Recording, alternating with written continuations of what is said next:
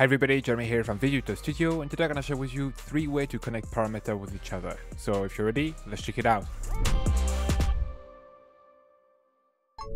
Alright, so in Davinci Resolve right now we're on the Fusion page, and we're gonna start by demonstrate how you can connect different parameters using expression. So we're gonna bring here a background in our working area and linking the output of that background to the media out. Then I'm gonna select an ellipse that's gonna be connected to that background. And the first use cases, for example, is here we would like to link the width and the height together, because if I adjust the width and the height independently, we're losing that circle shape. So to maintain that circle shape, what I want is just right clicking on width, selecting expression, and then taking the plus right here and dragging it on the height, and now automatically it's gonna link the width and the height together. And if I adjust the height, as you can see, the width slider is moving accordingly. That's just the most common way to link parameters with each other. Right now we've done everything within one node, but you could also connect parameter from one node to another one. So for example, here if I were to create a second circle by bringing a new background and then bringing another ellipse, linking the output to the background one, and then here changing the color from that background to white, so we can just make the difference between the two. Here I'm gonna connect the width and the height like we just did, and I'm gonna reduce that circle a little bit. Now what if I want the position of those circles to be the same? So for example, if I move here that white circle, then my black circle will move the exact same way. Well, we can do that by using the exact same method. Just we're gonna need to pin here our node to the inspector, so it's on the inspector at all time, and we can basically have two nodes appearing in the inspector at the same time. Then I'm gonna simply right click on the position, select expression, and I'm just gonna link the position of ellipse 1 to ellipse 2. And as you can see, if I adjust ellipse 2, ellipse 1 is moving the same way. Now one thing to note is that the parameter with the expression that has been written, now you cannot make any modification to this one. Now this parameter will be dependent on the one that doesn't have the expression written on it. Now another way to connect parameters with each other is using the publishing method. So right now I've just removed the expression. What I could do if I wanted to link the two positions together, I could just right click here in center, select publish, and now if I go to the second center right here and I right click on it, I can have the possibility to connect to ellipse 1 center, which is the one that I've just created right here. And it will have the exact same outcome where now both circle positions are linked together.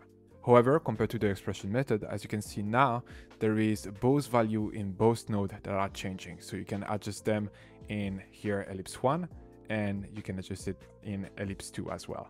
This is usually the technique that I use to link a position to a tracker, for example. So let me show you quickly. So here I've brought some footage in. I'm just gonna hit shift space on my keyboard and search for a tracker node. Bring that in, then here drag the tracker onto the red light of the bike.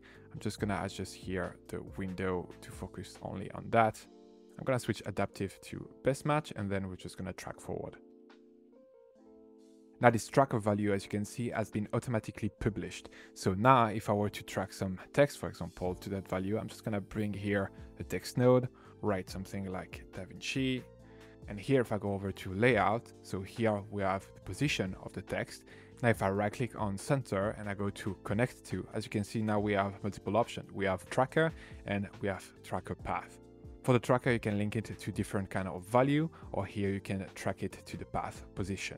That's what we're gonna do right now. And now as you can see, it just snaps into place to the value of the tracker, and it basically bring all the keyframe from the tracker to the text one. And now we have the text just tracked onto the back of the bike, for example. So that's how you can connect parameter using the publishing method. And now the last method will be instance node. I have another full video about instance node that I can link in the description below if you're interested to learn more about it. Basically, you can create an instance of any node by just selecting your node, copying it, then right clicking and selecting paste instance. And as you can see now, the two nodes are connected here with a green link. It basically copied the exact same node, but now they are connected with each other. As you can see here, all the values that are highlighted in green will be connected to the original node. But for example, if I go to layout and here I want to disconnect one of the parameters, I can right click here on the position and select the instance.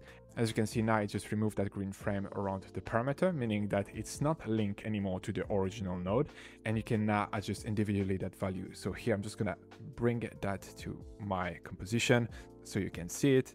And now, as you can see, if I adjust here the position, it adjusts the position independently. but for example, the size right here is still connected to the original node. Same here, for example, with the text. If I were to just add here some writing, they will still be linked to each other.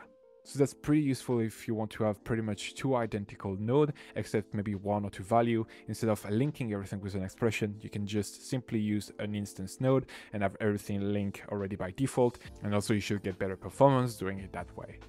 And that's pretty much it. Hope this video was helpful. Please don't forget to like and subscribe, and let me know in a comment what kind of video you'd like to see next, and see you in the next one. Bye! Speed up your workflow and create better videos using the pack available on our website, including titles, transition, and templates built only for Davinci Resolve. Get started today by downloading our free starter pack that contains over 150 elements. Link in the description below or at videoeditorstudio.com.